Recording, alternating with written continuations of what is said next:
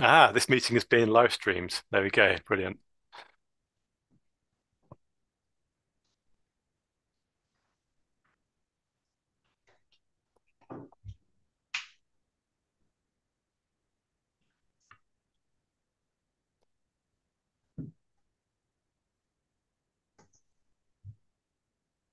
So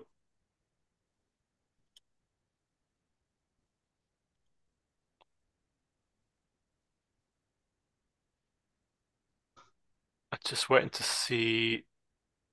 So I asked, are you going to try and send a slide through some means, or should we start without it?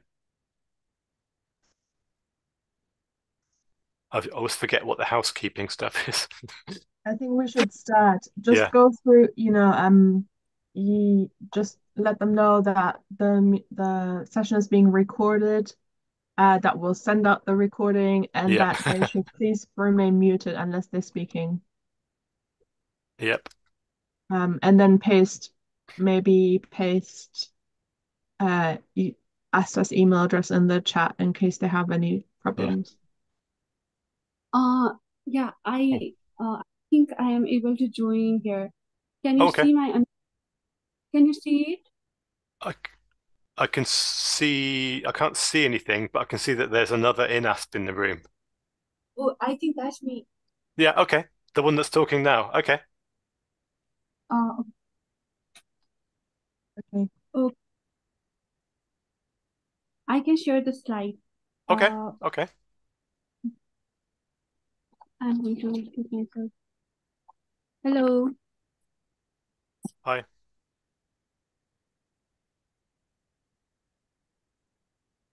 Coordinate. There you are. Hi, sorry. It Okay. was Brilliant. okay. So, Brilliant. Can we let people in? It's 5 minutes past. Oh, okay. there are a lot of people. Yeah. Are you happy to do the usual introductions, Asta? Yes. Yeah, okay. Okay, I'll hand it over to you then. I guess let's let everybody in. Okay. I think we can let them in, and then I can share the slides. Okay, brilliant. Hi, everyone.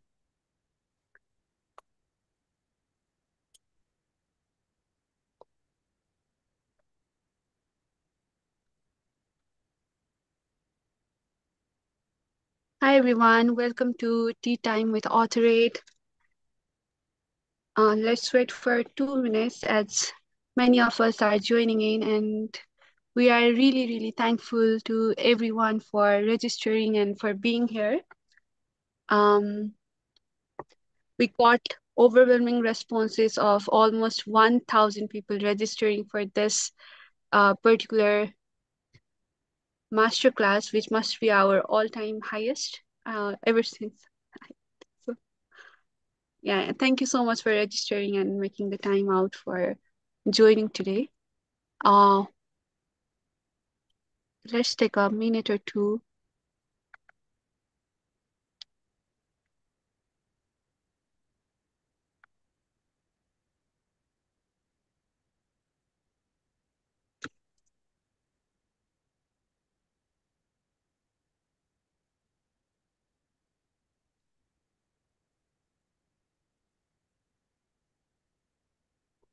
Yeah, we already have the host of the facilitator of today's event, Edmond, with us.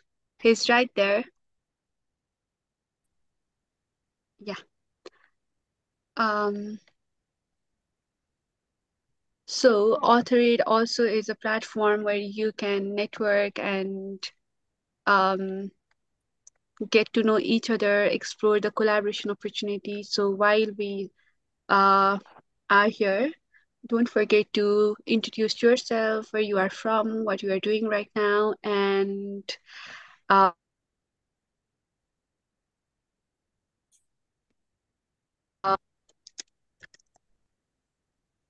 and maybe we can get started. Let me share my screen with everybody. Uh, okay. Is my screen visible? Yes. Yes. So we are today discussing designing an effective publication strategy, and today is February 28th, Wednesday, and it is midweek, and I'm very, very inspired by everybody's commitment to the program. So we have Edmond with us. I would like to briefly introduce him. So, uh, Edmond is the assistant professor in environmental forensic at the Northumbria University. He was previously an associate professor at the Institute of Marine Science at Shantou University. His research focuses on understanding the impact of organic pollutants in aquatic environments. Edmund has been previous facilitator and host of many of the AuthorAID program, and um, you can watch the previous recordings from our YouTube also. Meanwhile, I would also like to share some of the ground rules of the program with you. So we do have a few housekeeping, which I believe are very much known to everybody. So we are recording the session, and your participation here indicates that you are giving the consent for the recording, and um, here we go. So yeah, we are recording the session. Yes, did you hear the recording in progress? And I believe that Zoom sent out automated message to everybody asking for the consent, and yeah, that's that. The closed captions are available. You can click on the CC button. Um, it is in the, if you click the three dots, it could be there. Three dots in the lower part of the screen in the menu bar, and then you can find the captions, and please use this function. If you have any technical issues, you can let us know via chat or email me at asa.subedi@inaps.info. So to reduce the background noises and make sure that the session is running smoothly, we would like to request everybody to mute except when they are speaking, and make the full utilization of the raise your hand feature. It is also in the menu bar. It is in the three dots, and you can use the hand gestures there. Questions and comments are welcomed anytime in the chat box. And at the end also, we do have some question and answer session. This is a very, very interactive space. So we would like to encourage everybody to make a full utilization of our breakout spaces and other discussions. And we really hope that you'll have a very lovely learning journey. I'm pretty much sure that I will have one with Edmond today. And with this, I'd like to hand to Edmond, and we do have other members from AuthorAID, Andy and Tabitha, to support. So if you need us anytime for the technical support, we are here. Thank you, and handing it over to Edmond. Hi, everyone. I hope you are ready for an exciting journey that we are going to have today. We want to design a publishing strategy. So today's workshop, like all other masterclasses, this is a hands-on activity. Most of the things, for you to get the maximum benefit out of this, you need to take part in the activities that you are going to have. So we are going to be using on level C. So you need to go up in the lift to sea level. Hi, please mute yourself when you are not talking. Sorry about that. Thank you. So we are going to be using Mentimeter. So I'm going to share my screen right now. I want you to get Mentimeter, go to menti.com. I want you to go to menti.com. Then you enter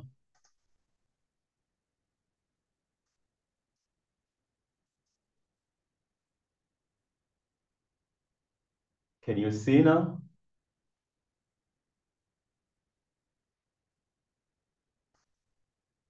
Yes, we can see. Yes. Yes. Can you go to menti.com and enter the code that you see? There is a code. at the top. Please go to that code and enter. You just get the number again for the code and say it out.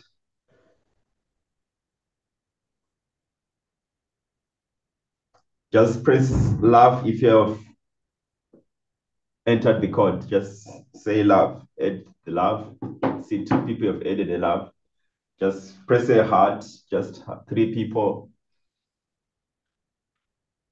We'll be using Menti today, so it's more interactive. So the moment you enter the code and you have seen the first page, just press the love or like button so that I know that you have all signed up. There are about 136 people.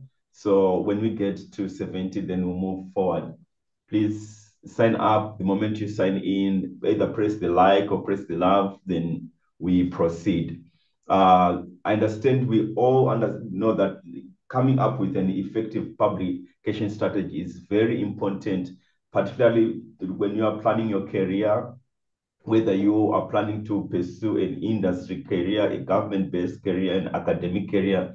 We need a good publication strategy because publications, that's how we communicate our science, that's how we demonstrate our expertise, that's how we can convince other people that we are really good at what we are doing.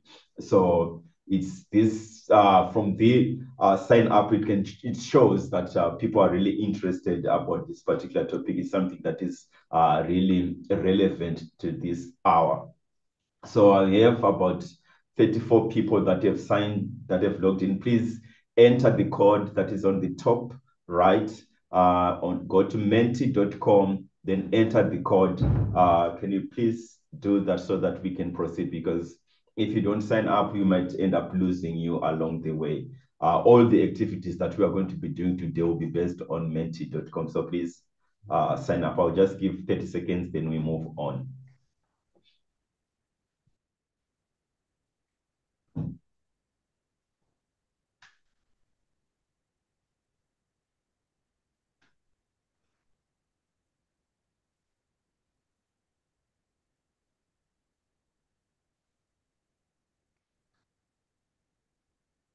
Okay, we have about 45 people who have signed in. Please do so quickly if you haven't signed in.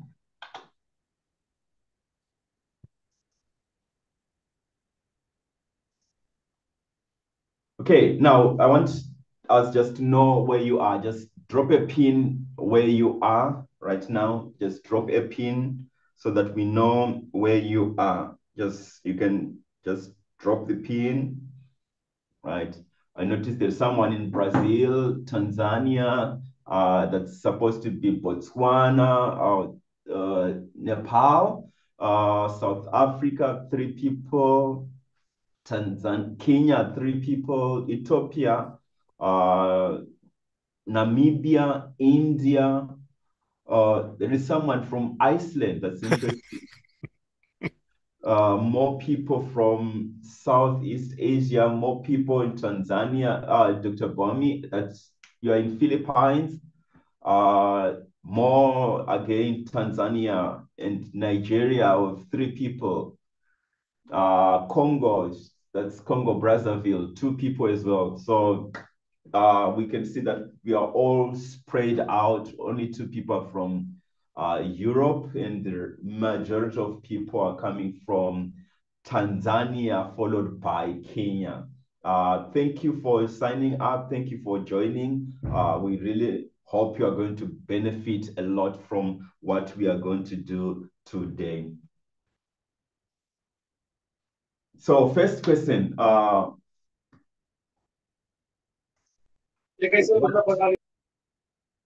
what is your career stage? What is your career stage? Some are studying MSc, more people are either lecturer or postdoc.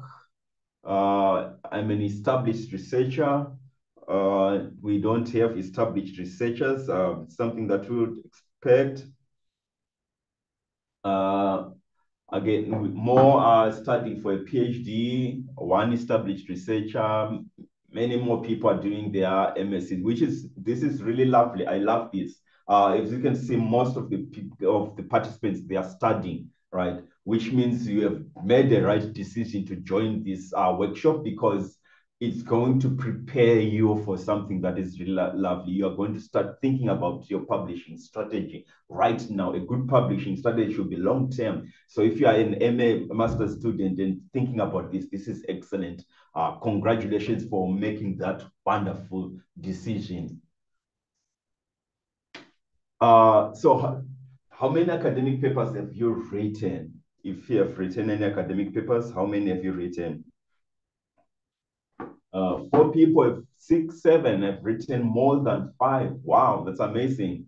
8, 9 people still climbing. We haven't written anything. That's okay. I think when you haven't written anything, that's the best place to start off. When you have just 3 publications and you haven't written anything, that's the best place to start off, because you need to have a strategy before you start. It's like going for a trip, right? You don't plan where you are going when you have already started your journey. You need to start to plan about that journey before you start it. So thank you for joining before you have started writing any papers, or even if you've just written 3 papers. That's wonderful. So this shows us that we have an audience that is really planning ahead, that is really thinking deeply about having a strategy.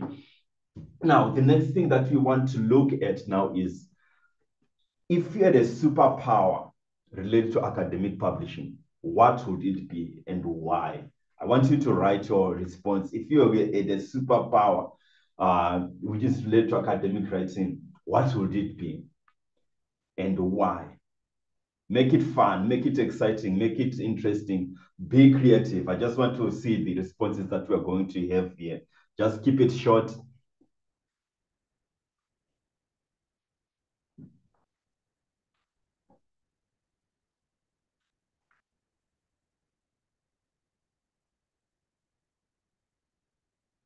I'm also writing my superpower as well.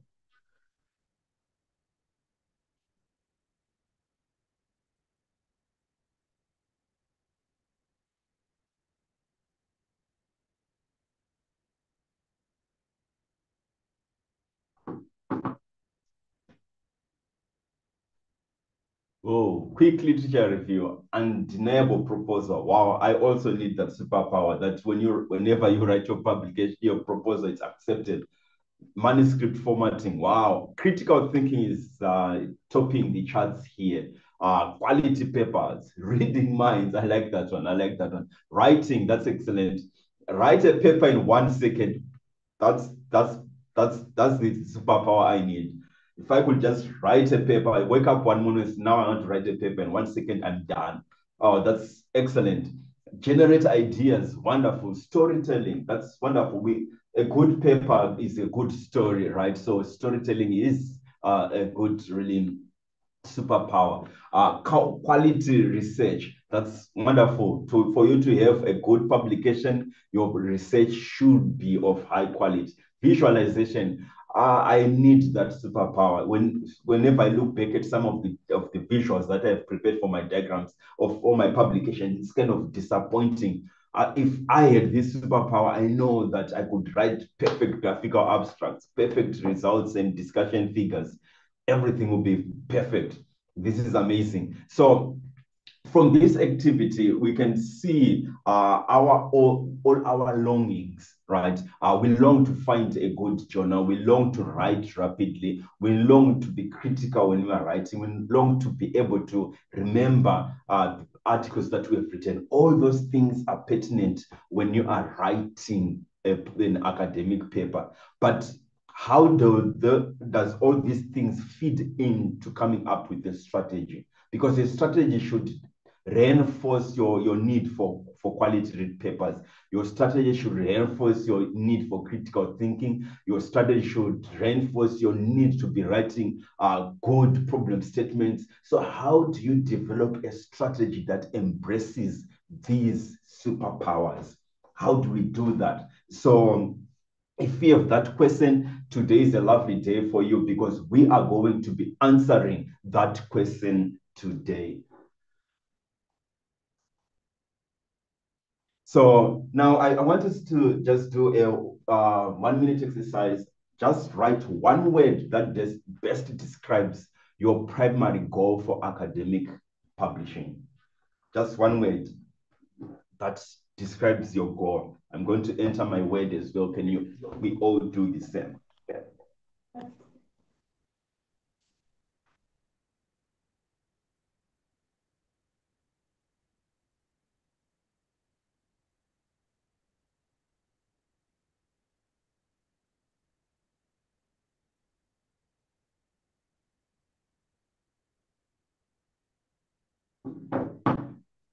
Promotion, career is topping visibility.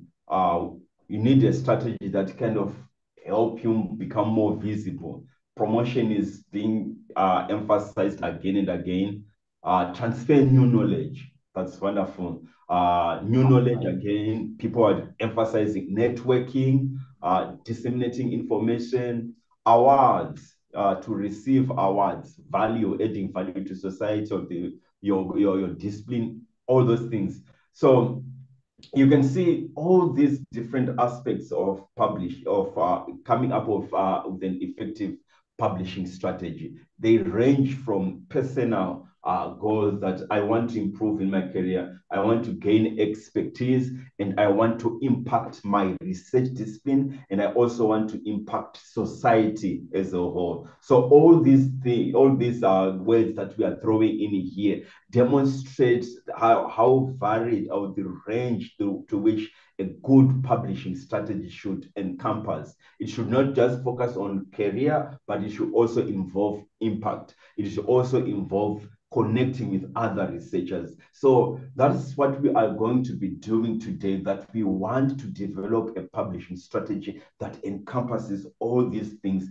because we want to grow wholesomely, not in a single area, but in a wholesome way that we are developing in research, in teaching, in societal impact, in engagement, in all these different aspects of being a researcher.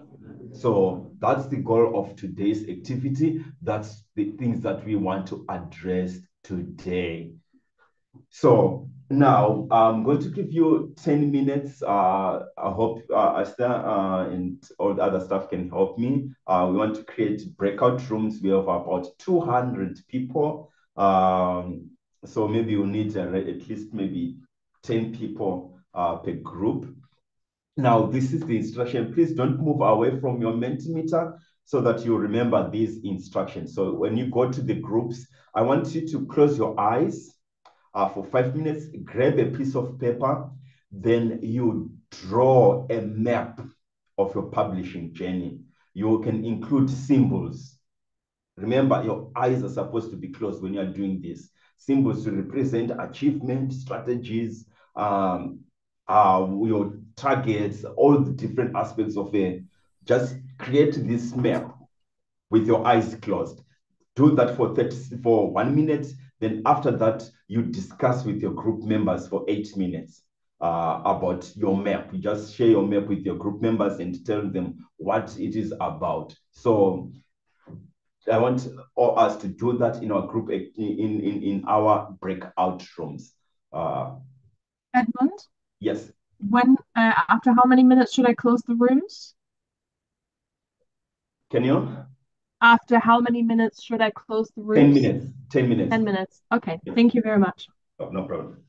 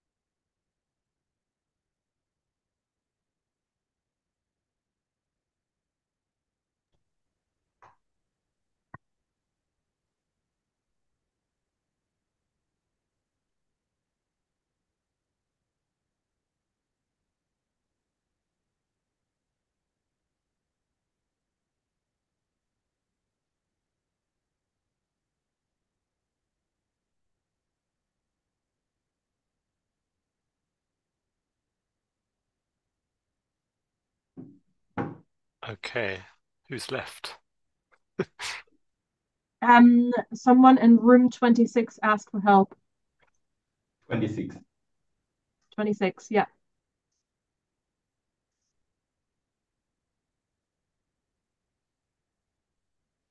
Okay.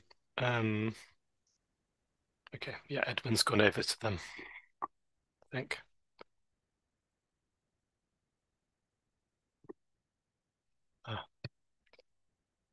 Okay, so I guess it's if there's Those of anybody. you who have not joined breakout rooms, you should have had a notification on your screen.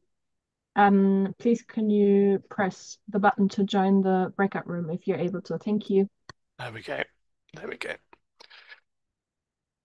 And for people who just joined though, we'll have to manually put them in a room, won't we? That's what I'm doing. Oh, okay. Okay, you're on it.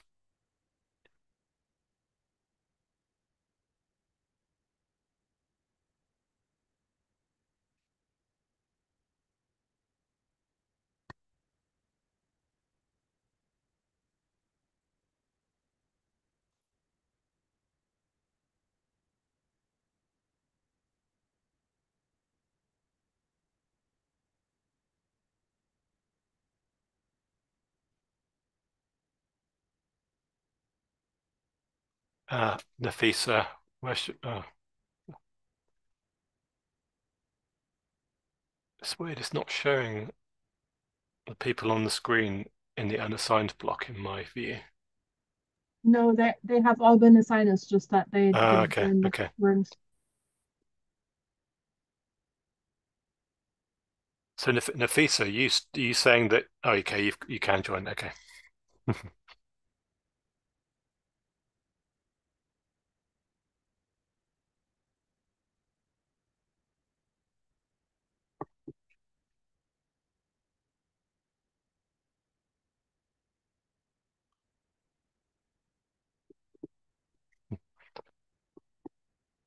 It's moving so quickly.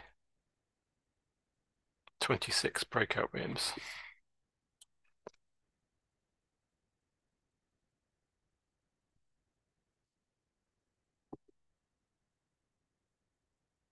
Told Edmund that he can actually come back.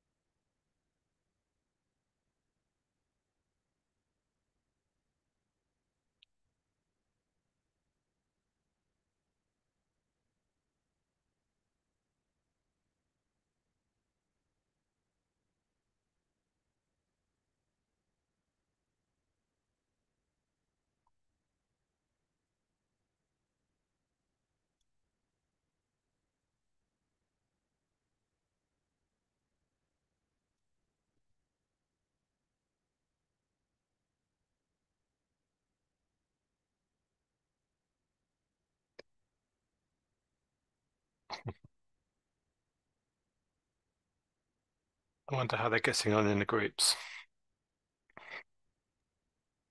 You can have a peek if you want. Sorry? You can have a peek if you want. That's true, actually. That's true. I could have a peek. I'm going to have a peek.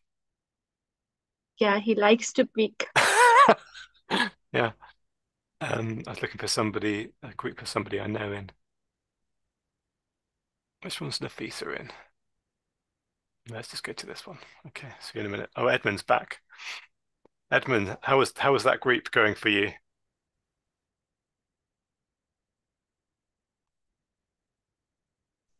There are people who are participating, and it's kind of interesting getting the ideas that they have about Yeah. the strategy. Yes.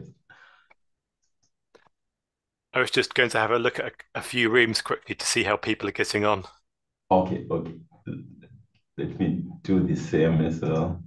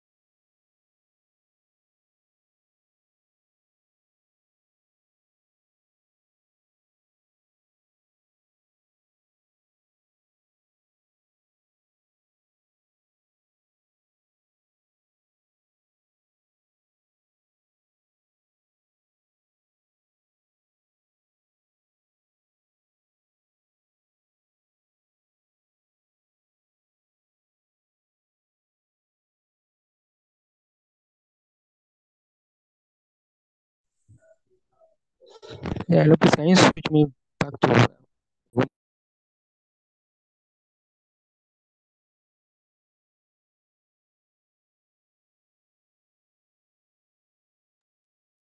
Hi. Hi. Hello. Yeah, for those of you who have just joined, yeah, Tabitha has already said in the chat box. We have already started the breakout room activity, and many of us are there. A lot of us are returning. We are at the end of the activity, so yeah, we'll get started with the main plenary very soon, in a minute or two.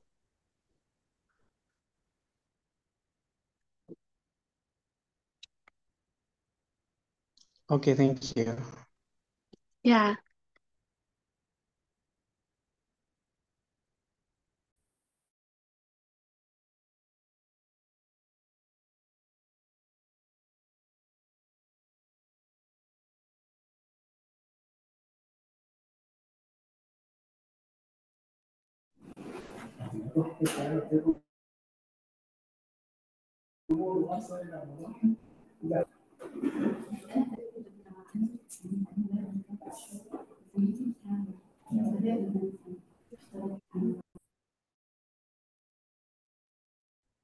So when you were blindfold, we asked you to draw, right, your map.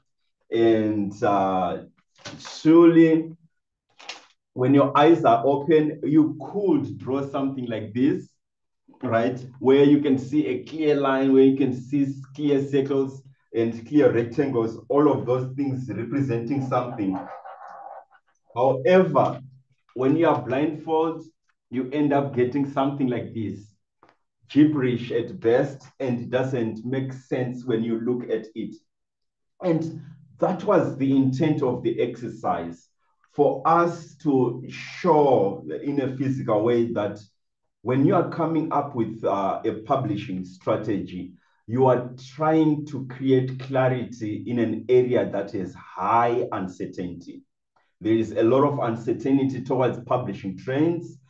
People were publishing 50 years ago. They didn't know about journal subscriptions. They didn't even know that there is something called double-blind peer review, right? The trends changed, right? When I started my journey as an academic in 2011, there was a big shift again towards responsible evaluation of research, right? And with that big shift, there was now a change, which is slowly taking on of moving away from journal impact factor towards assessing research based on its actual quality. And when those ideas were being thrown in, then there was now a more emphasis on the number of publications an individual had.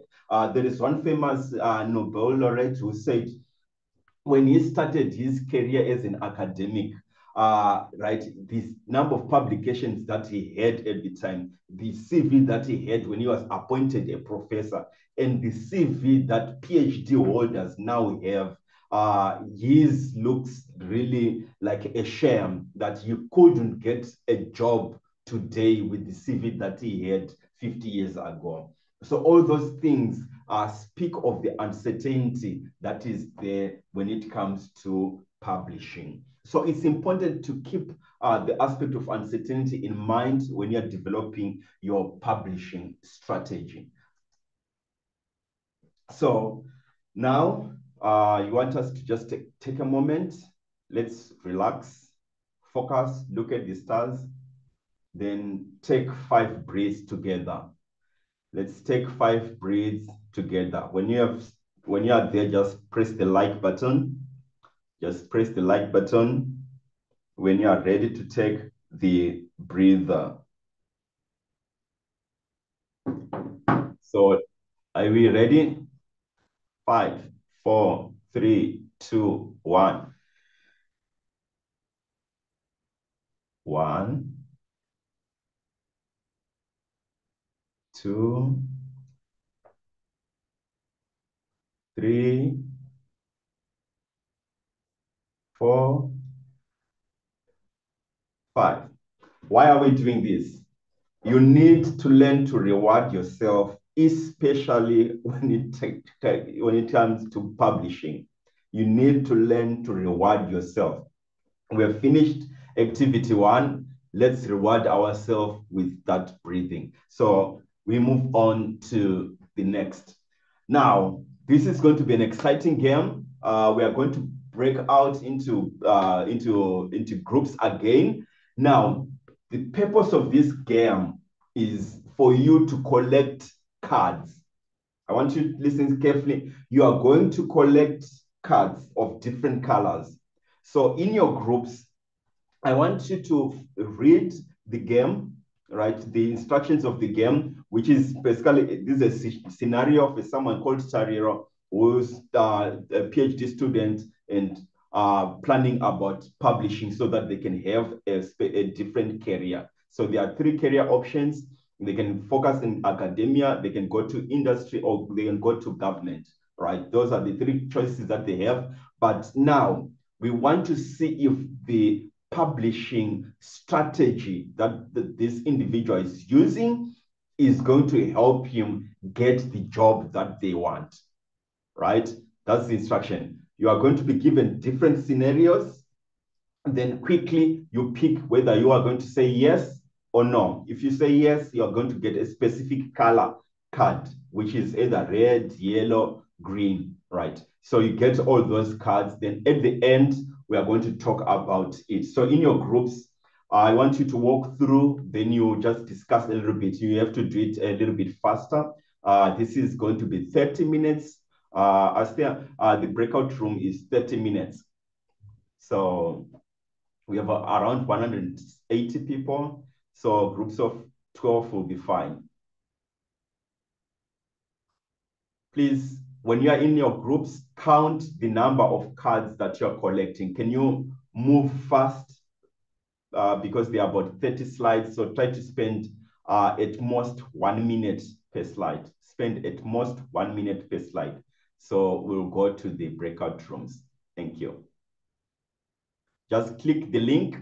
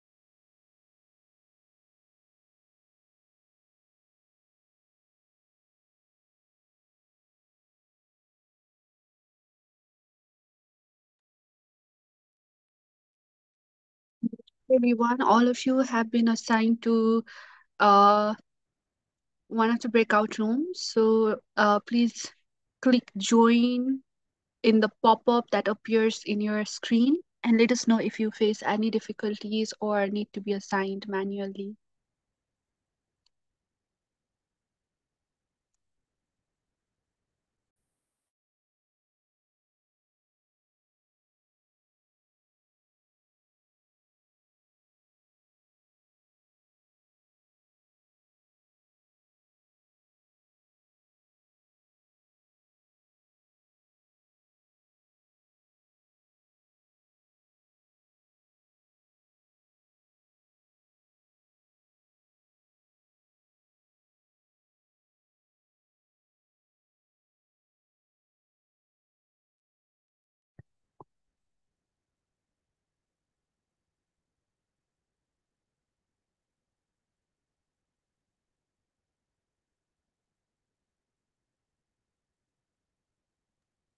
Someone in room 1 is asking for help.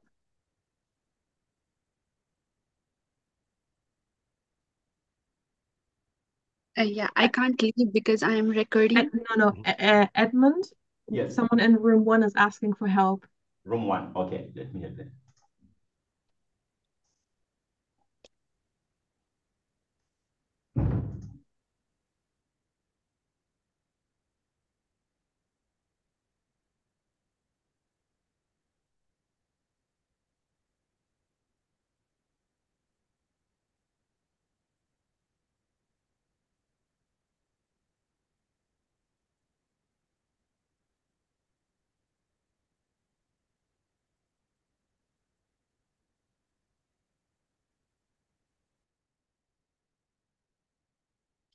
Is anyone facing difficulty joining the room? We have assigned everybody to one or another breakout room, so if it is possible, please join and participate in the discussions.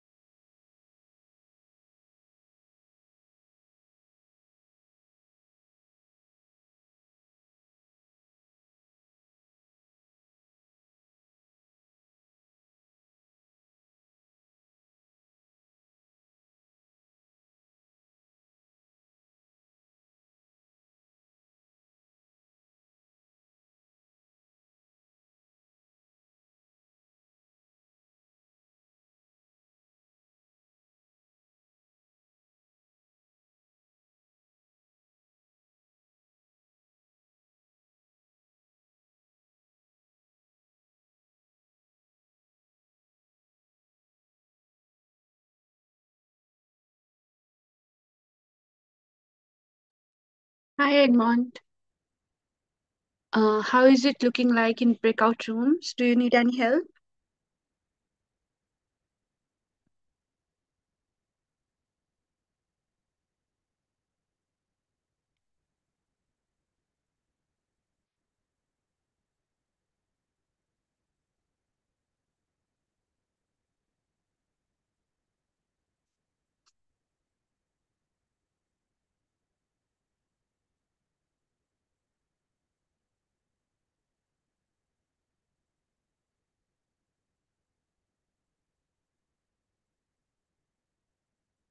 Has the breakout room ended? No, this is new people joining. Yeah, yeah. Hi, everyone. We are currently having a very interactive breakout room activity, and I think we'll manually assign you to breakout room, and you can participate in the discussions there.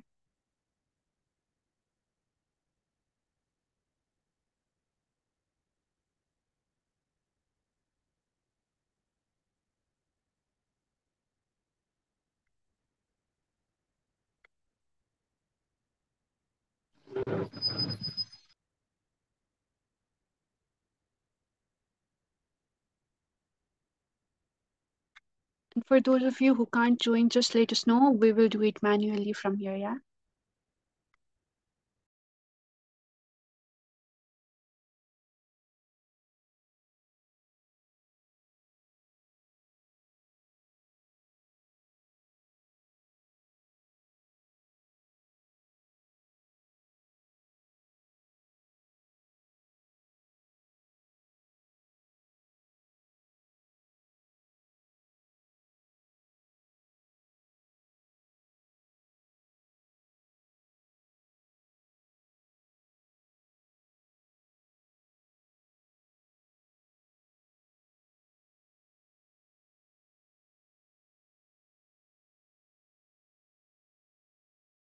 I'm going to just step into a couple of breakout rooms. I'll see to see how they're going.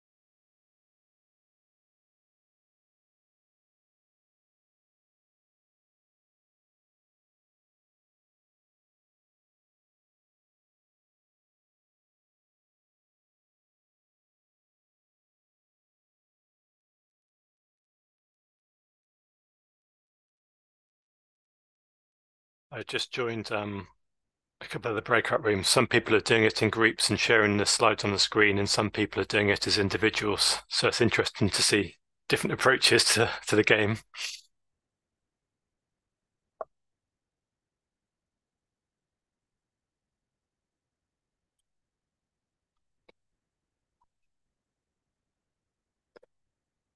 Hi, Edmund.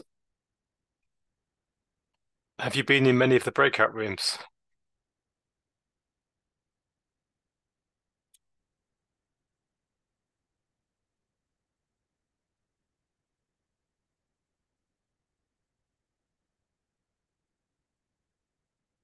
Ah.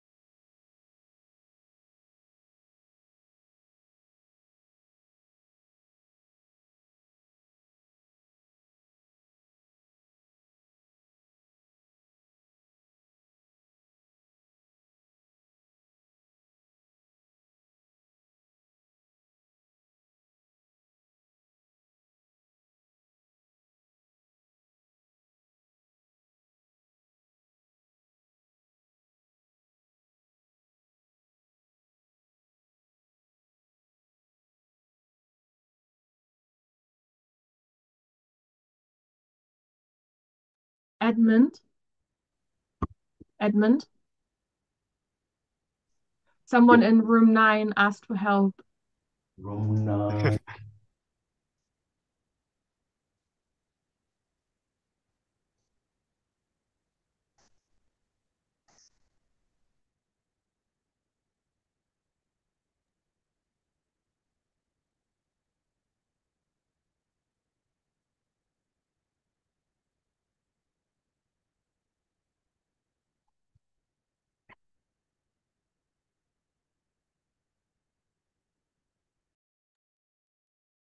Andy, could you check Slack, please?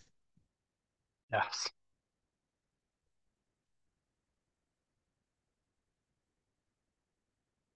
Ah. Yeah.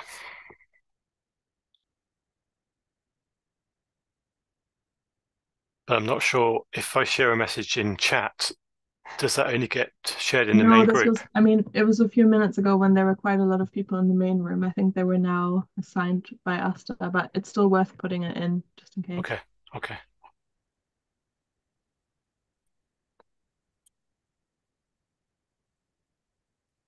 Edmund,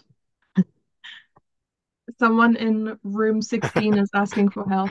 16. Room 9, there is no one talking there. Yeah. Oh, I've been there for twice now.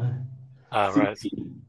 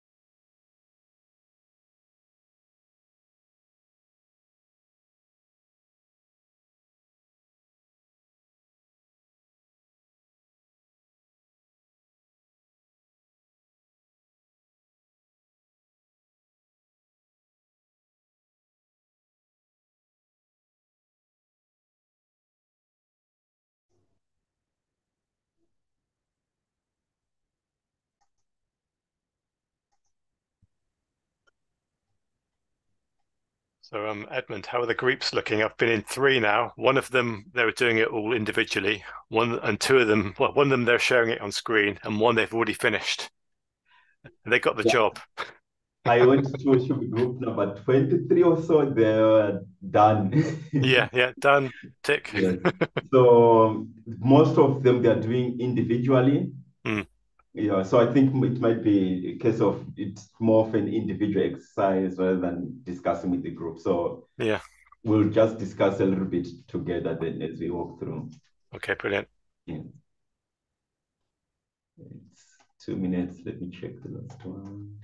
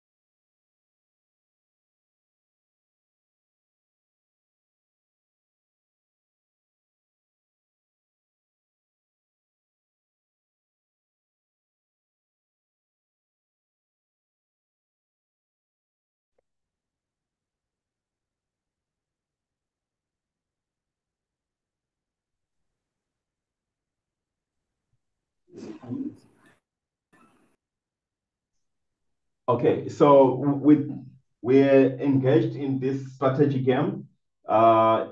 If anyone want two people just to give us some feedback on what they saw when they were engaging in this particular exercise, what intrigued them, and what were the conflicts that they saw coming when they were trying to make some decisions. You can raise your hand and we'll get to you.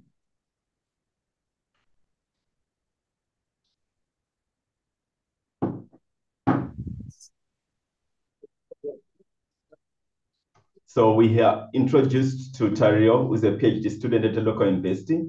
And like most early career research, Tario finds academic publishing challenging, complex, and full of uncertainties. So we are embarking in this journey with Tario. Then you are given different scenarios where you have to make a choice. And at the end of all this, you are going to collate the choices that you made, then see whether they fit in that area. Go ahead, Dr. Adejoge.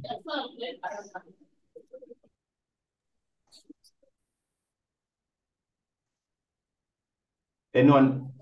Okay, you want me to make a comment? Can you go back to the slides, sir? Okay.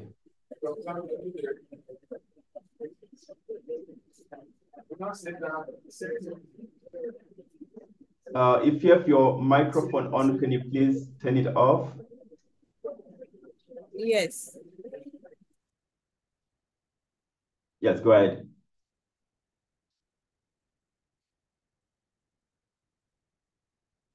So, like I said, when you came to our breakout room, I think writing a paper during the PhD program should be an added advantage for a candidate to get into a postdoctoral position.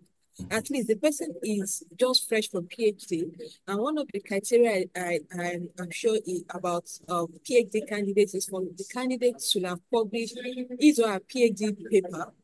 And in the course of training, so if the candidate has shown potential of being a good writer by even contributing to a review, that one should account for opportunity in the academia, like getting a postdoc position.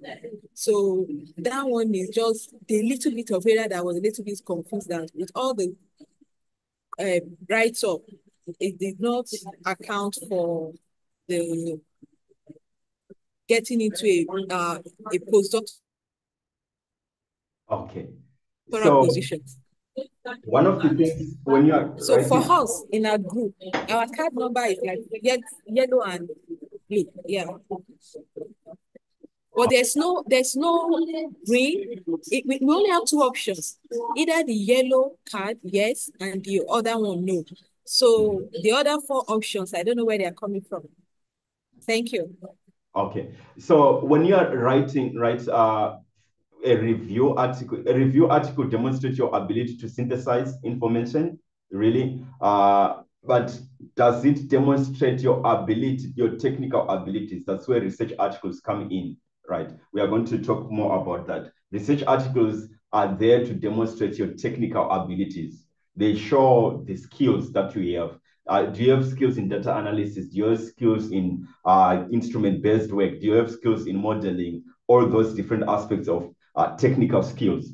That's where research articles come in. Whereas reviews, really, they just demonstrate your ability to synthesize the information that is available to you. Is it valued now for a postdoctoral position, which we know postdoctoral positions, they are more of technical positions where you have to demonstrate your technical skills. So whenever, that was the purpose of this strategy, really. So thank you for that comment, for us to see these small details that even the publication type is important when you are considering your overall strategy, especially with this level of uncertainty that we have right now. So right now, we are going to move on to our next activity. I'm going to share the Mentimeter screen.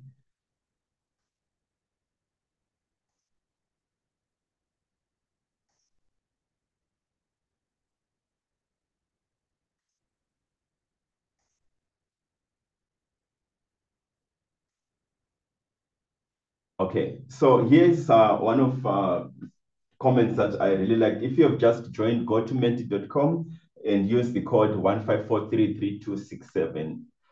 Menti.com, use code 15433267. Here's a comment by one of the professors from Amsterdam, Ruben Cornell. He says, awareness of various publication types may help the young scientists to choose a publication strategy and to eventually obtain a position in which he or she is respected and able to publish even the most controversial ideas. I really loved this quote from this paper, Publishing Frontiers by Ruben Cornell, because it captures the importance of publication type. You know, there are some people who overemphasize publication numbers. So because of that illusion that it's the numbers that matter, you'll find someone publishing 20 correspondences in even prestigious journals like Nature, Science, Cell, you name it.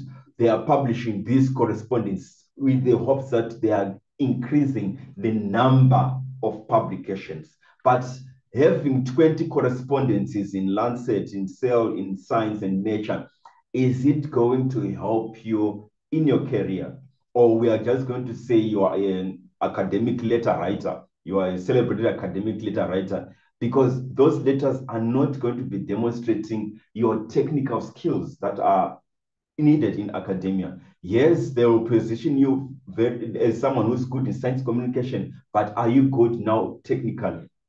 And again, another trend, especially in low resource countries, you focus, you find people who publish 20 reviews per year, or even 10 reviews per year and 0 original research articles. Now you step back and ask yourself, with these reviews, are they going to help me really demonstrate my technical skills?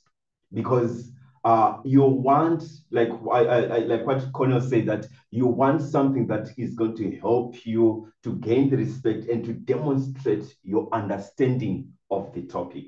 If you have a question, you can drop it in the chat or raise, then we can talk about those questions later.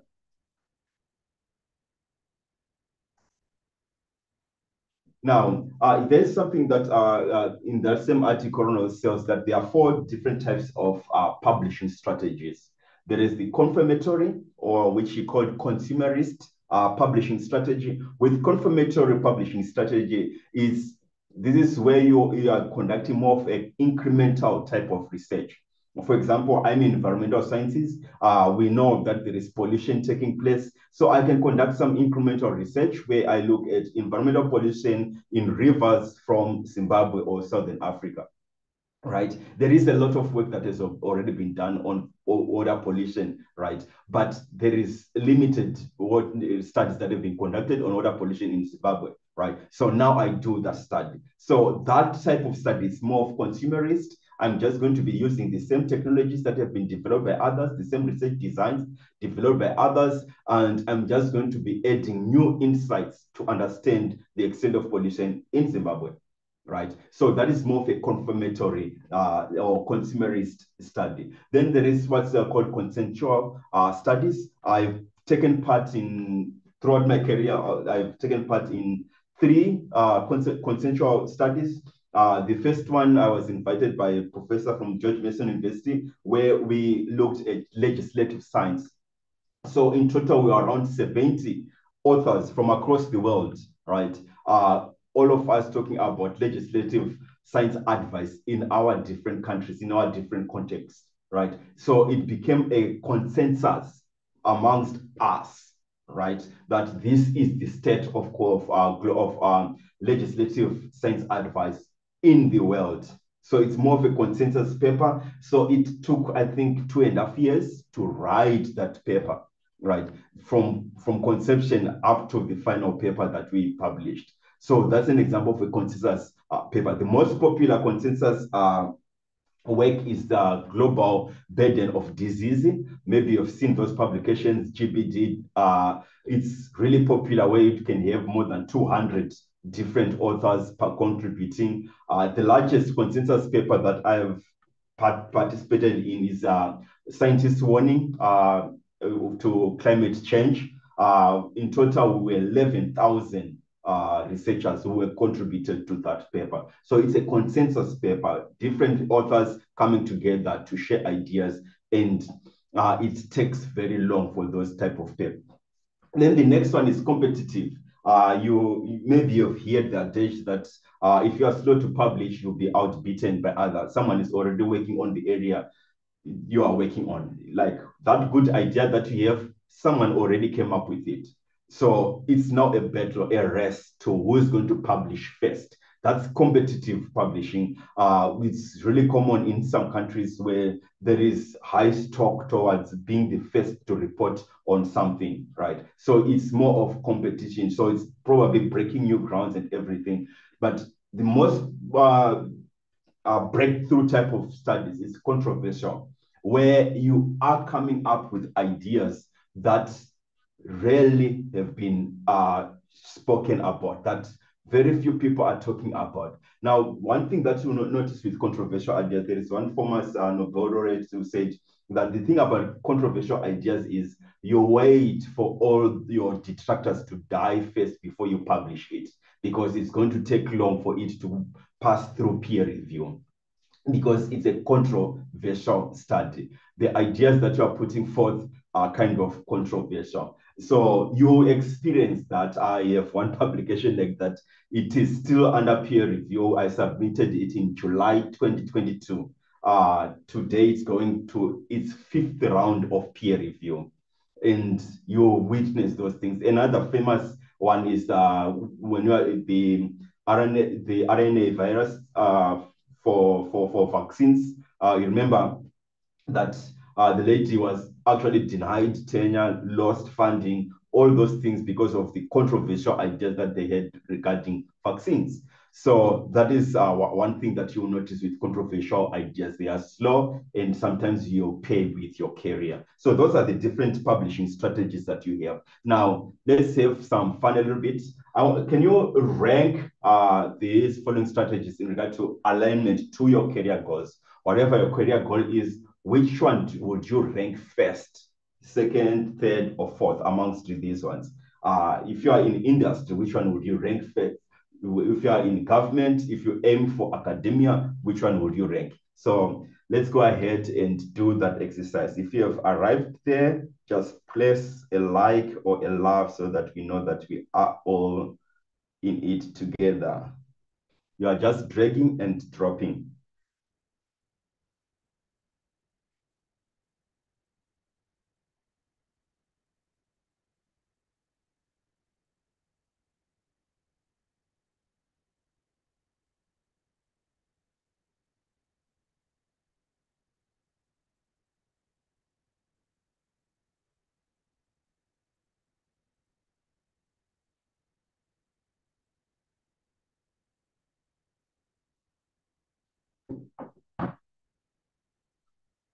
Okay, it seems like consumerist is the popular one, followed by competitive, then third, consensual, and fourth, controversial. Yes, I would expect consumerist to be the top one because it is a quicker turnaround, right? You are not have to struggle with designing the research. You're not going to struggle with the analysis part. You're not going to struggle with even the peer review. Because if it's consumerist, that means there are many people who have done what you're doing. So it's easy to get peer reviewers. If competitive, this is really good if you want to focus more on getting funding. Really, you need competitive a competitive publishing strategy. Then consensual, would expect this really for those who are now at an advanced age in their career, really those who are more established researchers, they'll go for the consensual. Then I'm kind of surprised that controversial is number 4, really. I would expect controversial to be number 1 because, you know, when you walk into science, you want to break new grounds, right? You want to do something daring, something that is going to change how we look at things. I had the privilege really of having my second publication to be a controversial research article. My first publication, unfortunately, was in a predatory journal. It was a consumerist study. It was more of a competitive study, really. When I was actually the first person to find a certain carcinogen in foods that are prepared traditionally in Africa. And unfortunately, my competitive study, I dumped it in a predatory journal. And the next study that I did was now controversial because I was coming up with a new model of understanding a particular problem. And it took time in peer review, but it was finally accepted. Consumerist, most of my publications are really consumerist, where I'm just moving forward. It's more incremental with what people have done. So you can see it's really important that you take a step back, really think deeply about the strategy that you're going to use. Are you really want to just add numbers, consumerist, Are you want to be the first, or are you want to be just someone who agrees, network with other people, or you just want to make new roads, pave new grounds, make breakthroughs, do some moonshot projects that are going to make your name stand out. So you need to really think about all those things. Okay, so we finished the second exercise in our groups where we had played the strategy game. The idea was for us to kind of have this simulation of what is really important when you are deciding which strategy you are going to use as a researcher. So I want us just to take 5 breaths again. Now, as you are breathing in, I want you to think again about the decisions that you made regarding Tariro, right? When you were saying, okay, I want Tariro to write a review, I want Tariro to write a conference paper, I want Tariro to write a popular article, which publishing strategy were you using? Let's just take a 5 breaths and just think about the strategy that was informing you when you were making those decisions.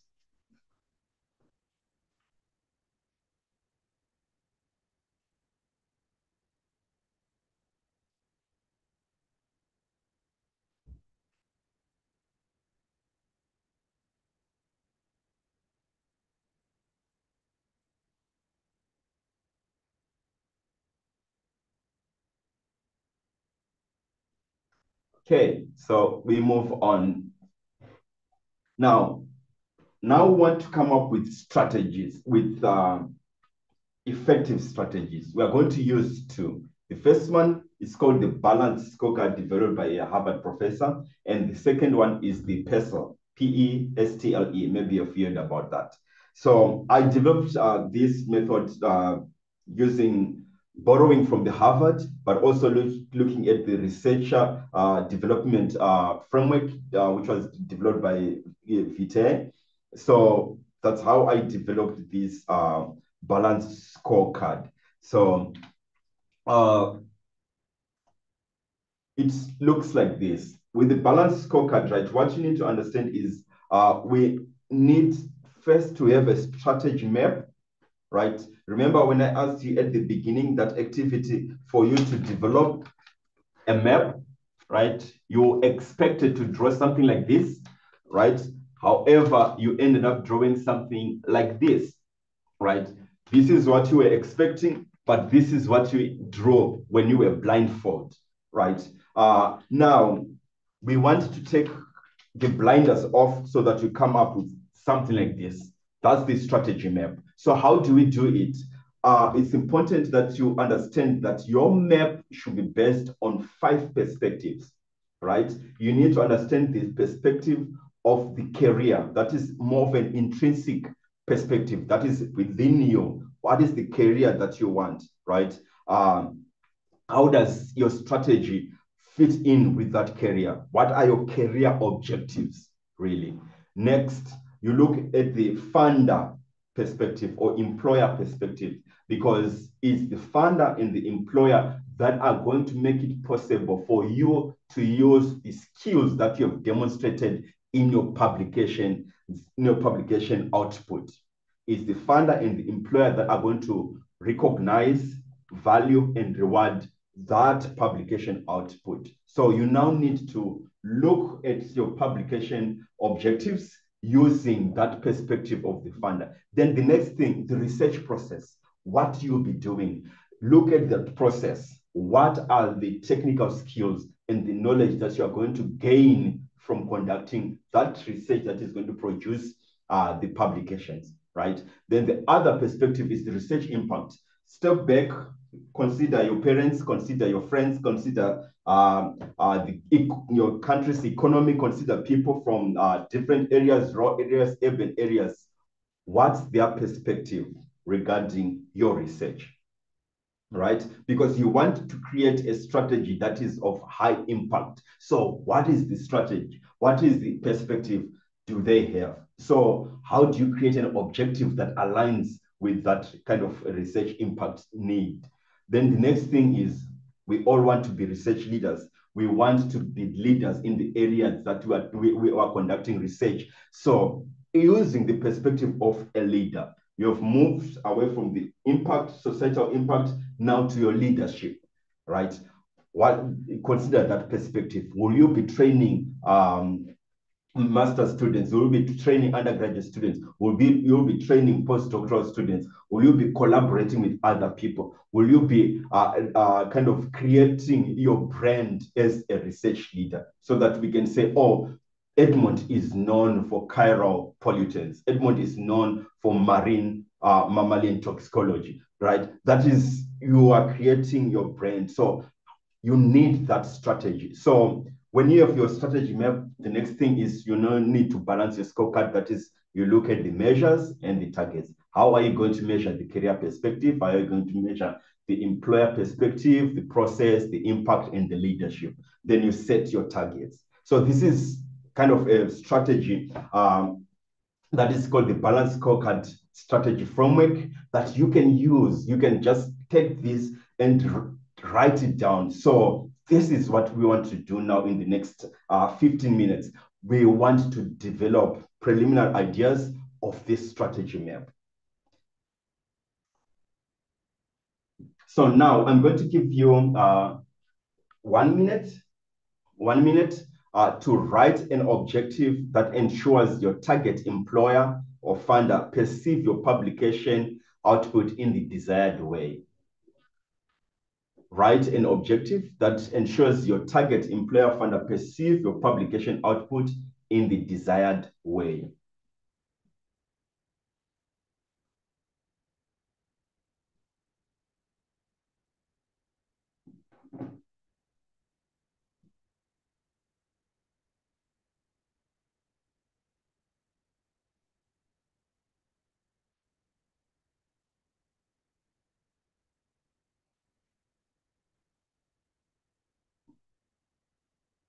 So we have 1 minute.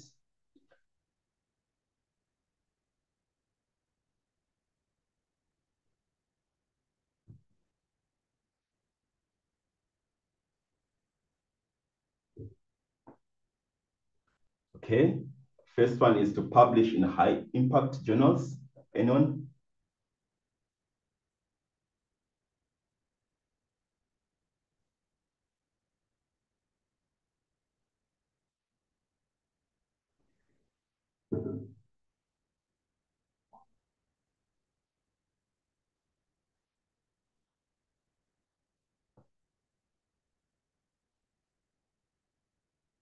Okay, so with get a PhD, that probably means that you have a PhD thesis, that's your goal.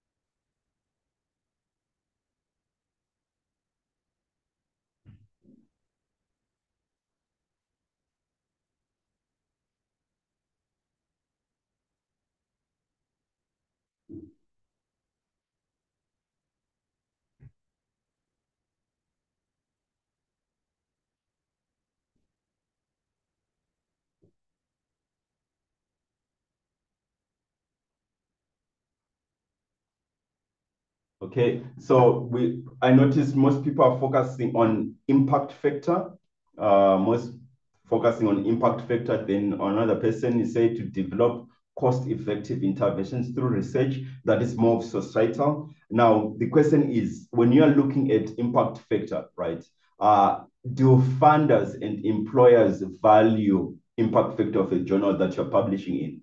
Is it something that is of importance, really? Right, these days we have what is called San Francisco DORA.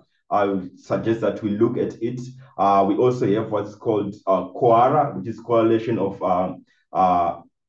Research Assessment. All these efforts are trying to move away of focus on impact factor. That impact factor is a mark of the journal, not of the article. It's saying publications in this journal are on average going to get 10 citations in 2 years. it doesn't talk about the specific journal article. So when you put your strategy, your objective is published in high impact factor journal, it could be a target, but is it an objective, really? So I like this one. Someone said my publication will proffer solutions to the desired global defect I am making research on. This is specific that they want to conduct research that is proffering solutions. Another one saying to evaluate the impact of educational sessions on AMR. Now, what happens when your interest shifts from AMR, right, in public health? Maybe you are now interested on something different about AMR. Can that objective stand the test of 5 years? Then someone says, make sure it solves the problem that was stated by the funder, right? So if that funder stops funding, really, like what happened with the funds, you remember with Africa Academy of Sciences, it stopped funding research. It had its research priorities. Now what? Are you going to stop research because the funder has changed their goals? So why am I asking all these questions? It's because we need to think about how the employer and the funder perceive publication output, what matters to them. Now, next one, how will you measure the career perspective objective? Let's look at career perspective objective. How will you measure it? Are you going to use the number of publications? Can you rank for career?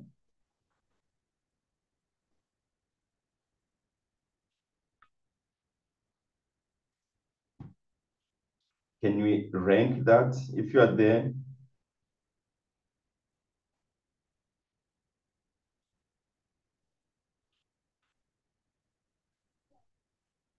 Okay.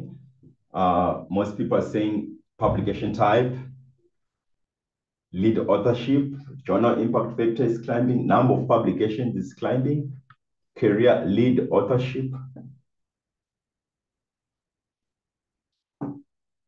How will you measure the career perspective? What do you think is going to be a priority?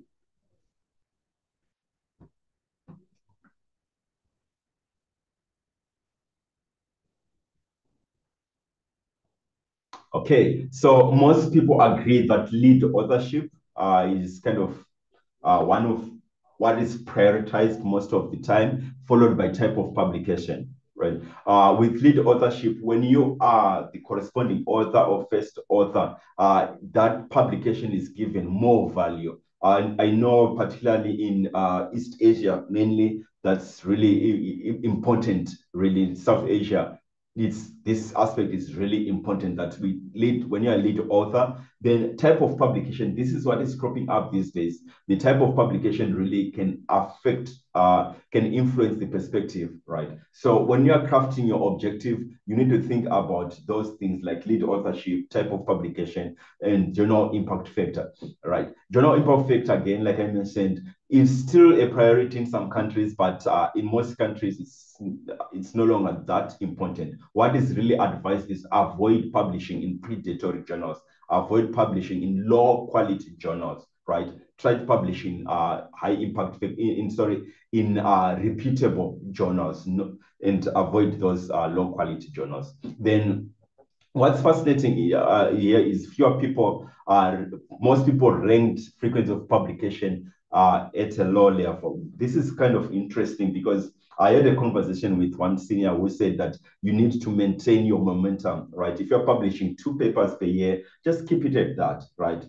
When you publish 8 papers in 1 year, then go back to 2, it appears like you are failing in your planning, really, that you need to maintain your frequency at a particular rate so that you can demonstrate that you are really growing and at the same time you are not falling back. So those are some of the things that you need to consider when you are looking at your publishing strategy. Then now let's look at writing an objective so that it should demonstrate your desired levels for career value creation, right? The first one, we're looking at the perspective of the employer. Now, what about your perspective regarding your career? What objective would you write? So I'll give you 1 minute for that.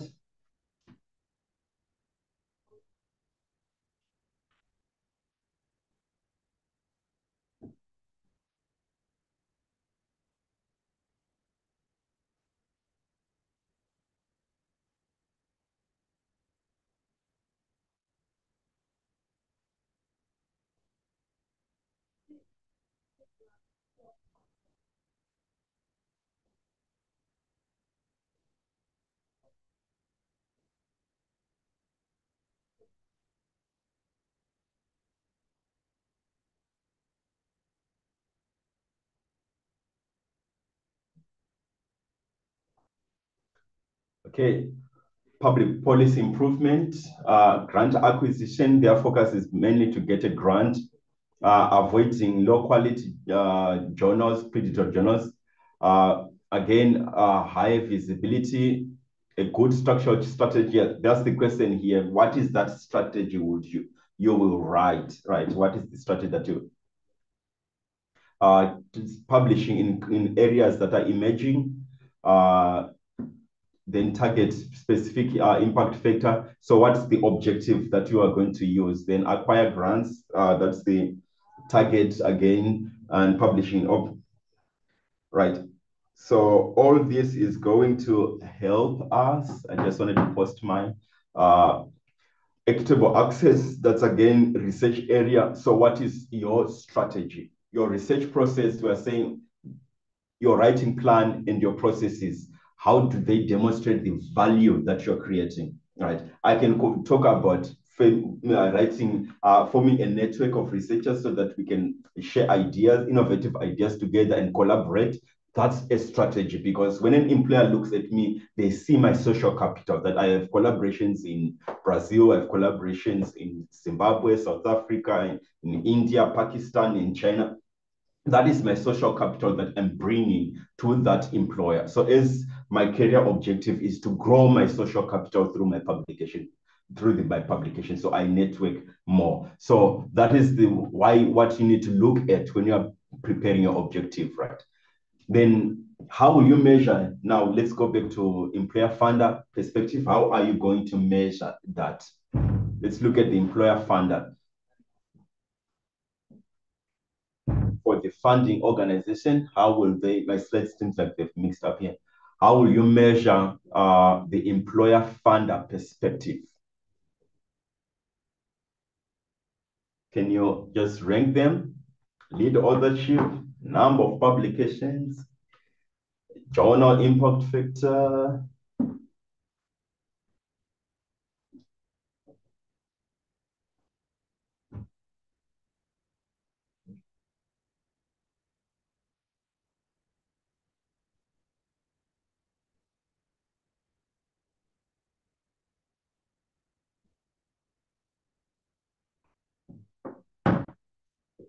Okay, lead authorship is high. Type of publication is high as well. Journal impact factor seems like it's really popular. So it's kind of intriguing, really, from our, like, if you notice, we are coming from different parts of the world everywhere, right? You will notice really in some parts of the world, journal impact factor is still valued high, but it's something that we are working against, really, and part of Quora, and we are working towards moving away from journal impact factor. So now, just really like what I mentioned here, there are organizations working towards moving away journal impact factor, right?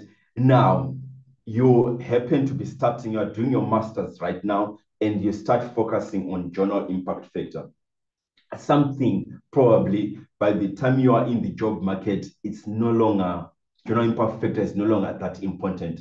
So whenever you are coming up with the measures, right, of your objective, of measures of success for your objective, right, or key performance indicators, think about that. You need to understand the trends in publishing, really, so that you can come up with measures that are going to be relevant in 5 or in 10 years' time. Now, I want you to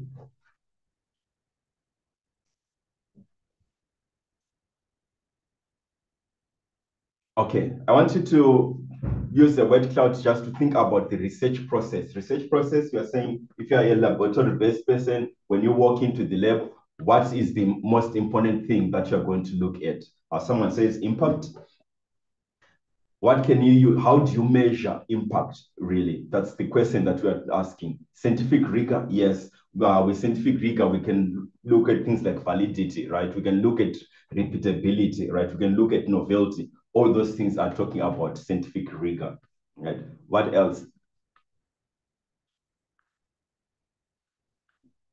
How would you measure innovation, contribution to SMART objectives for your research, the solutions that you're going to proctor? Solutions, and someone says citations. Another one mentions policy briefs. Policy briefs it's now away from the research process, right? It's now more on research impact, really. What else? Reproducibility, result validity, quality, research quality, accuracy. That's again under the validity, critical thought, the outcomes. All these things, right, are speaking on the importance of measuring your research process, the process that you're going to look at. I'm surprised that no one mentioned technical skills, right? If you are into climate science, right, you might talk of proficiency using different coding tools, right? Or it could be modeling, or it could be things like data processing tools, right? Those technical skills, you need to include them. You might talk about proficiency, maybe in using specific type of equipment. I'm from chemistry, so I'll talk of proficiency using chromatography or spectroscopy. That's specific to me, right?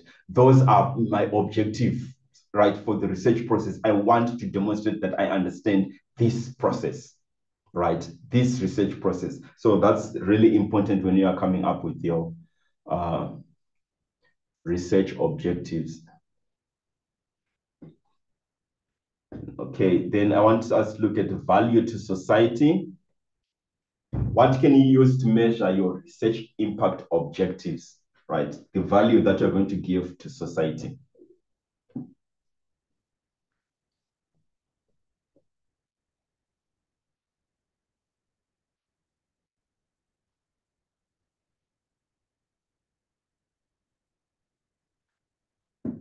Yes, policy making.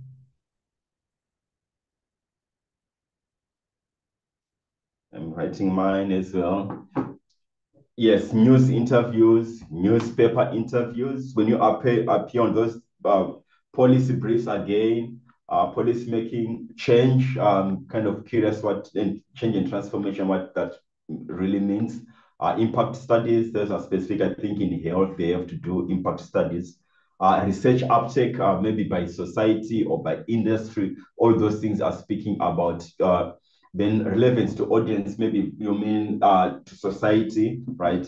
Acceptability, that's again, that might be linked to society accepting your research findings and making use of those results, right? Cost effectiveness, maybe develop some tools and they are now being used as an cost-effective intervention, right? Diagnosis and therapies and translation, that is more aligned to those who are in health. Someone said citations. When you're looking at your research impact, citations doesn't really demonstrate impact. It's just talking about the conversations that are there about your paper by other people who are studying similar work to yours. So it's more of singing to the choir, really. But when we're talking of research impact, we're talking of the uptake of your research outside of your research tower, right? So things like policy reviews really talks more of that research impact. So so it's really important for us to start thinking about the impact of our research when you are drafting your strategy map and then come up with the balanced scorecard. Some of the measures that we can use are the ones listed here.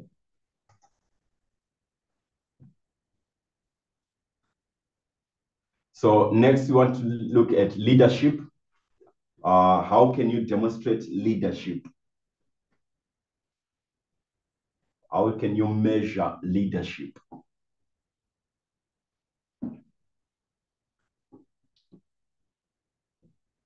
Let me write my thoughts as well.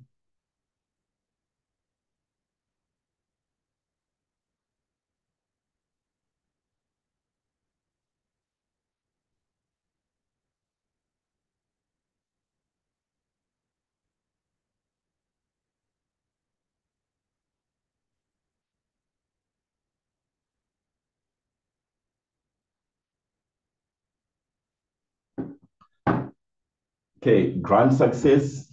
Yeah, that if you are getting a grant as a team, really, and you are the head PI on that, that demonstrates leadership. Then panel speakership, when you are invited as a plenary speaker, really that kind of speaks of your leadership. Editorial board appointment, last authorship. Notice some people mentioned first author. Again, that depends with the field. In some fields, first author is normally the one that walked into the lab or who did the actual experiments. And the last author is the one who funded the research, which means they are the leader of the group. So it depends with the country that you're coming from. Reliability, all those things, then sometimes keynote speaker invitations, they are all talking about research leadership. So what I really liked about the comments that you've written, that most people are emphasizing on the soft skills, things like communication, good writing, availability, being a role model, being tolerant, your profile is your professionalism, your societal impact, how you mentor your peers, sustainability, all those, they are kind of soft skills really that we need to see in a leader, right? Which is really good. So now we will now need to take a step back and ask yourself, how can I write an objective really that captures all these things, both the hard skills and the soft skills, so that you can be a whole leader who can work well with others beyond fame and number of citations, right? So thank you for all those comments. The last one, I'm just going to rush through it. This is personal, where you just look at the political environment where you are at right now and look at how do you develop your strategy to address the political context that you are coming from, then as well as the economic context, right? For example, when you are coming from a country where there is no funding for research, really, so you can't buy the fancy new equipment. So how do you design your research in a way that your publication strategy so that you can use the resources that are available? Do you now have to network, grow your network, collaborate more with other people who have those resources so that you can continue with your career despite the economic challenges that your country is facing? So that needs to be part of your strategy. Really, you need to look at the economy of the country that you're in so that you can develop something that works. Then the next thing is the environmental impact, really. When you're designing your research, do you think about the environment, really, where you are going to conduct your research? How do you view that environment? How do you view the people who are actually living in those contexts, so that you, whatever strategy that you're going to use, it's not going to be detrimental to the environment. It's not going to cause degradation to the environment. It's going to continue to respect the environment that you are working on. But environment doesn't talk only about the outside environment. It can also talk about the environment where you are conducting your research, the infrastructure that is available to you, the support network that you have around you, that research environment in your local context. So when you're coming up with your strategy, you need to look at that. Then the next thing, you look at the technology. What are the technological tools that you can use to help you achieve your publishing strategy, right? These days, there is a lot of talk about generative AI, ChatGPT, Google Gemini, Cloud, all those tools. If you go to AuthorAID website, we actually have a toolkit for different AI tools different tools that you can use to help you in your writing process. So how do you develop a publishing strategy that uses the technology that is available to you? Then we can also talk about the legal aspects. Legal aspects are things like the ethics of the research that you're going to do. If you're going to work with humans in the environment, you need to look at the ethical aspects as well. So it's really important to use this PERSOL tool. It can be useful to you. So now we'll just jump into some questions. You can drop the questions from in the Menti or in the chat. If you drop on Menti, I'll read them. If you drop on Chatty, someone will help me with your comments. Then also, if you have, you can raise your hand as well. So right now, you're free to ask any questions that you have.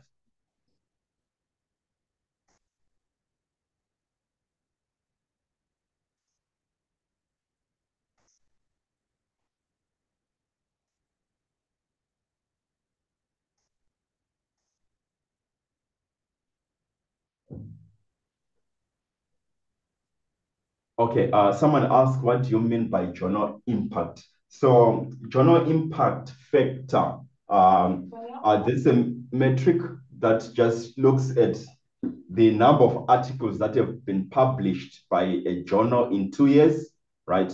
Let's say it has published 10 articles in 2 years, right?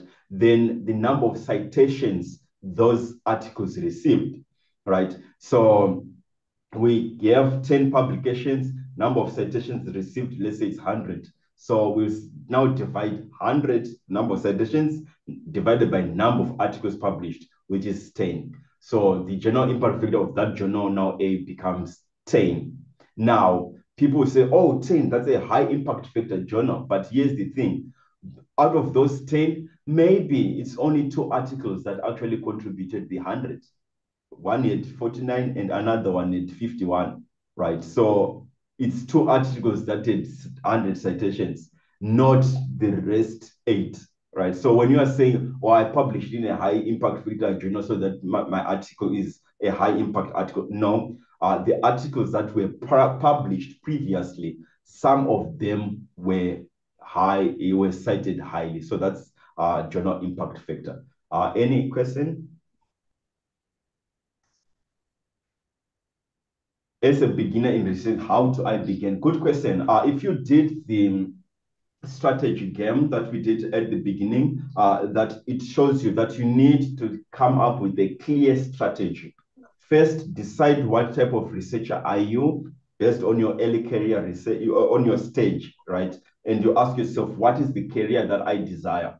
If it is academia, if it is government, if it is industry, then what is the publishing strategy that is valued in that space?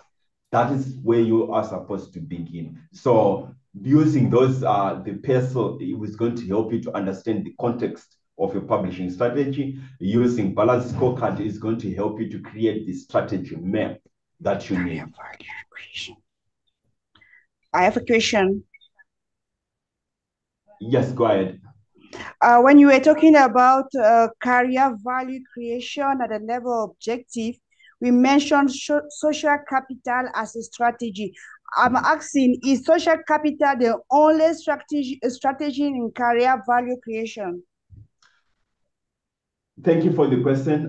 It's one of the out of many. Really, you can look. I mentioned you need technical skills, right? Technical skills, those are the hard skills that you're going to demonstrate when you walk into a lab, if you were doing lab work, a field, if you do field work, right? Or when you're doing your modeling. So you need technical skills, right? Then social capital is now the perspective of the employer. They are looking at you as an individual. Yes, you have got the skills, but what else can you bring, right? Then you're saying, oh, I'm bringing a network of researchers from around the globe who are going to help me help you, right? So that's more of the social capital aspect. And in some cases, it's not emphasized. If you go in some countries, they don't really care about your collaborations. So again, using that PERSOL, right? PESTLE, it's going to help you to understand your context, right? Know your context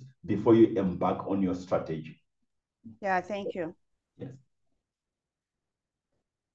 How can someone identify a willing and good mentor? How can a young scientist present himself for a good mentor in research? That's a good question, but today we're just focusing on your strategy, your publishing strategy. I know a mentor can help influence your publishing strategy, really. If you have a good mentor, they can help you, inform you on your publishing strategy, right? I had one mentor, really, when I started my PhD advisor. I was invited to publish a book chapter, and he told me that, Edmond, in your chosen area of research, environmental chemistry and toxicology, book chapters are not valued. So you can spend 3 months writing that book chapter, but remember, at the end of the day, no one is going to look at it because of the field that you are in. So all those things, they can help you. You can look at the publishing history of that publication output of that individual, their frequency. It can kind of give you an idea of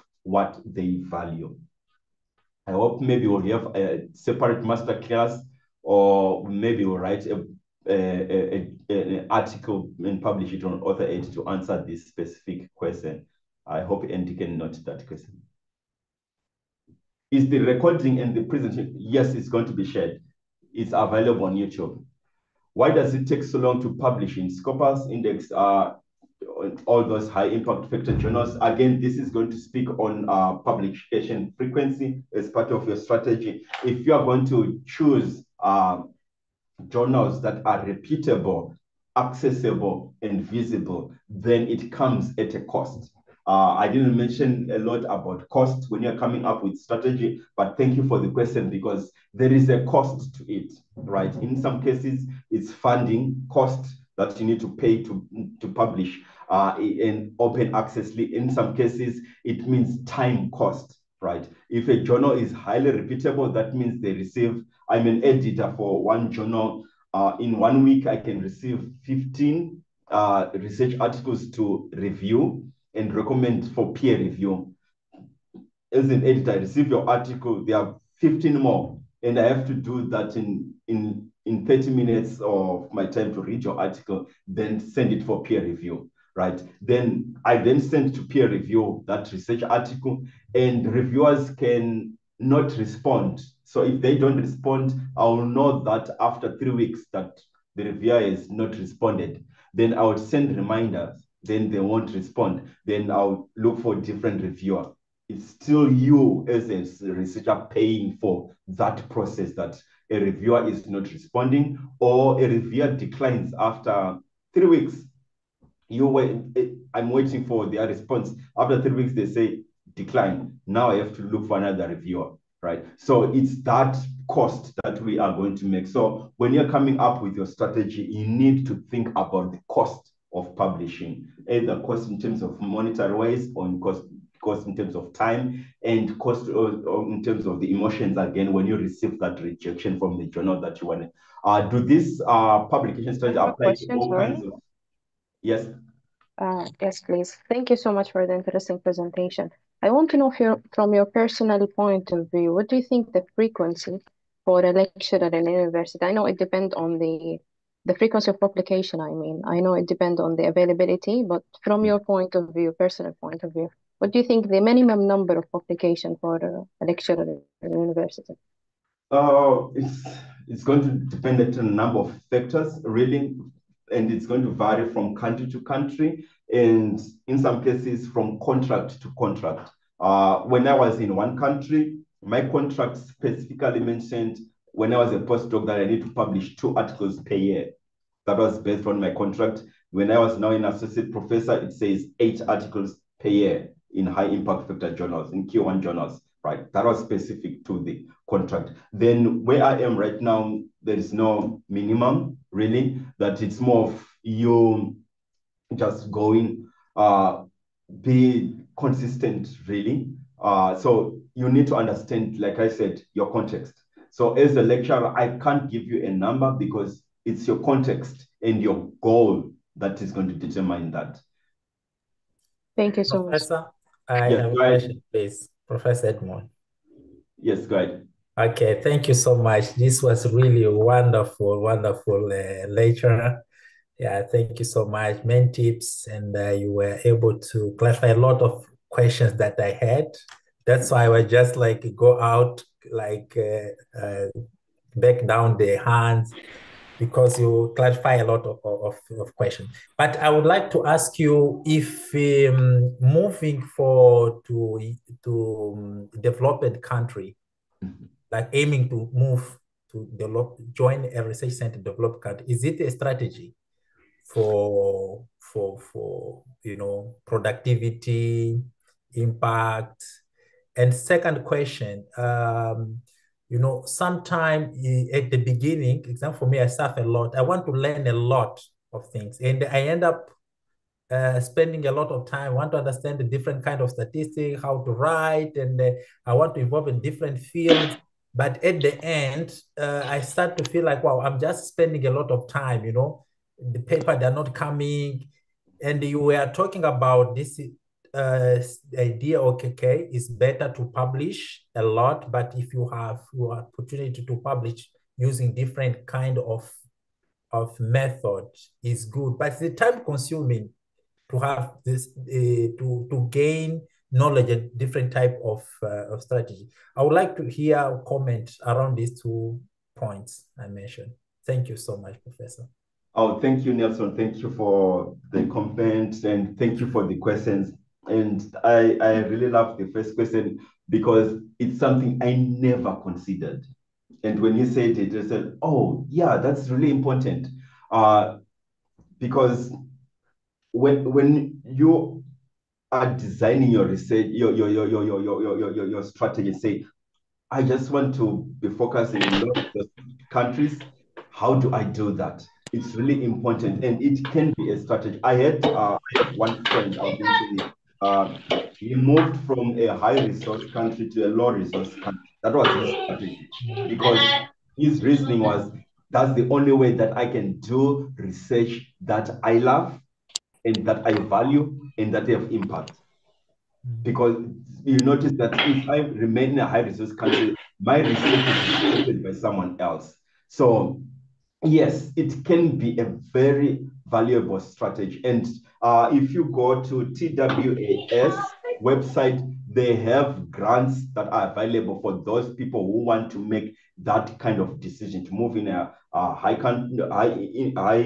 resource to a low resource country. There are grants specific for that. And that's a good strategy. Royal Society, again, he has grants for that.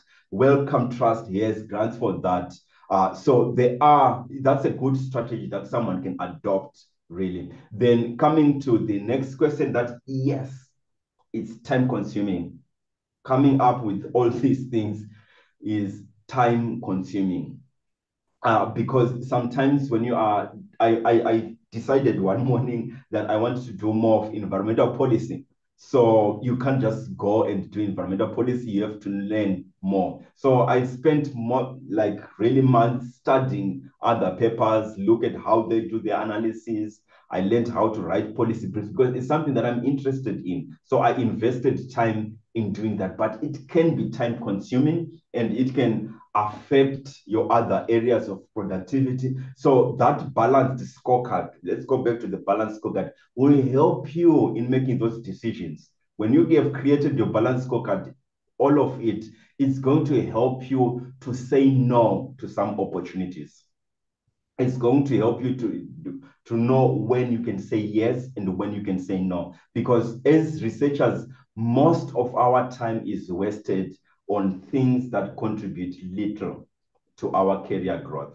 You remember there is a diagram called the Pareto chart, if you know the 90-10 rule, right? That 90% things that contribute 90% of impact normally come from the 10%, and the 90% is really kind of wasted energy. So that is the same scenario with us in research, that you need to understand which one are the 90 wasted energies. So you try to eliminate those and focus on those that give you high impact. So it could be a valuable strategy. I hope that works. Thank you so much, Prof. Thank you, Nelson. Another question from online is, do these publications apply to all kinds of publications? For example, systematic reviews. Please note with publishing strategy, right? It's not for journal articles only. It's your academic publishing, right? It encompasses popular articles. It encompasses grant proposals, all those data sets, everything that you're going to be creating by writing, you include it in your strategy, right? Like I said, it's going to help you to eliminate unnecessary activities that waste your time. What advice do you have for someone to overcome the fear of process involved in publication? My advice is write. Wake up one morning, just write it, format it, and submit it. Forget about everything else, right?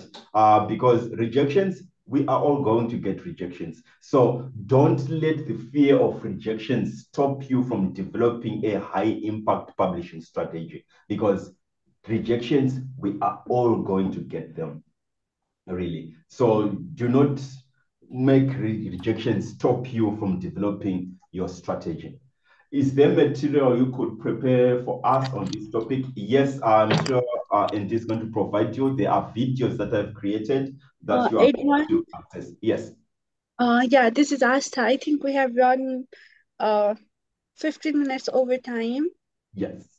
I'm so sorry, but I think I have to interrupt. Maybe you can take one last question, and then we can take a picture and end this. Okay, thank you. Any last question? I'm so sorry about this, but it's fine. Thank you. Thank you for reminding. So yes, so the aim of this workshop, we wanted to understand how publication needs evolve from career stage across fields and from different employers. Then the next thing, what motivates you to publish? Then we also looked at your publishing journey, really how does it link with your future aspirations? Then how to design an effective publishing strategy. We looked at balanced scorecard. We looked at the PESTLE, and I also mentioned the Pareto analysis. So all these strategies can help you to publish high impact work effectively. So if you have questions, you get my email. I'll post it. You can ask us there. It will help you to get any resources that we have. So over to you, Esther. Yeah. Thank you so much. Thank you so much, everyone, for such a lovely engagement. And so sorry that I had to interrupt. It was so interesting that it is already 18 minutes over time, and all of you are here. Thank you so much, Edmond, for yet another brilliant session. As somebody who is just starting off, I learned a lot myself, and I believe that every one of us here did. We'd love to see you in upcoming courses also. Tabitha has shared that our you can see in the chat box, she has shared our getting started with writing and publishing your research is a very famous and very much loved massive open online course, and it is happening in April. The enrollment will be opened in March, and for the month of March, we also have this opening and two other tea times that are already planned.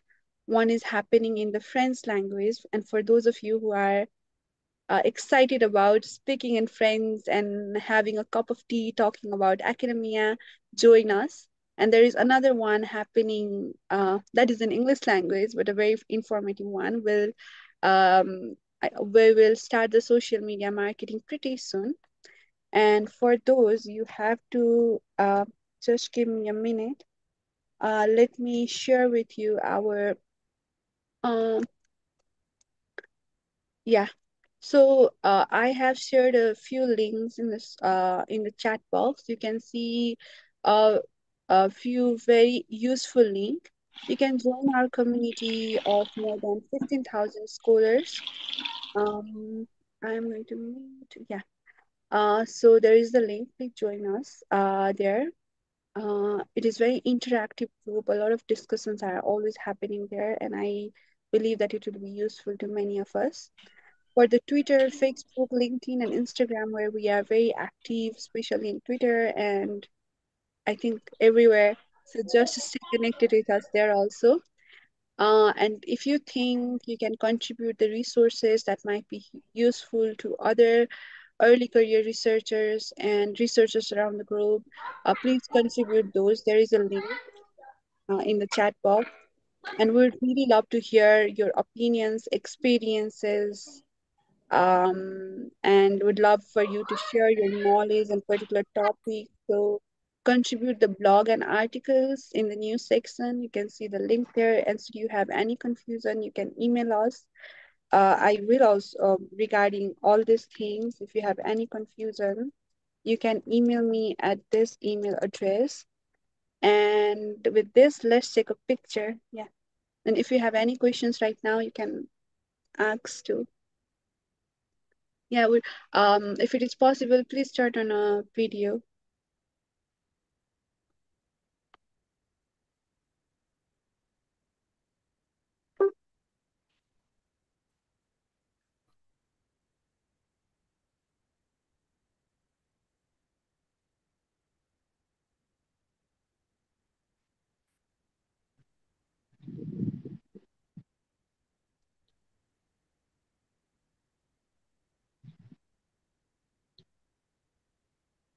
Okay.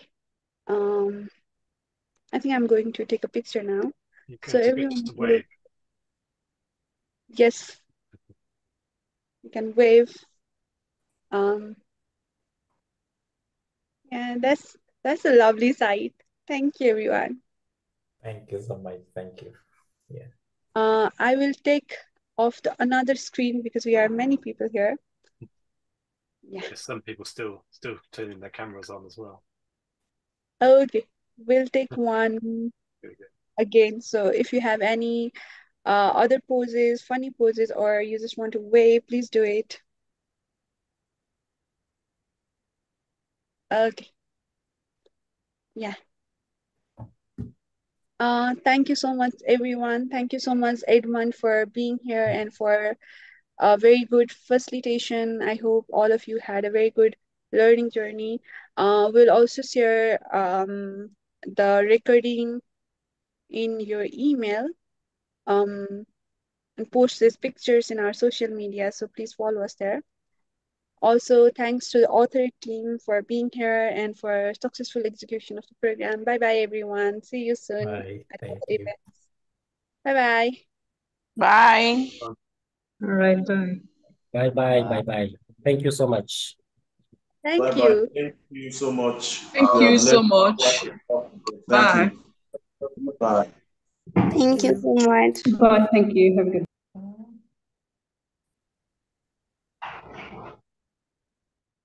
해서 저싹 요로 여보라. 갑자기 이렇게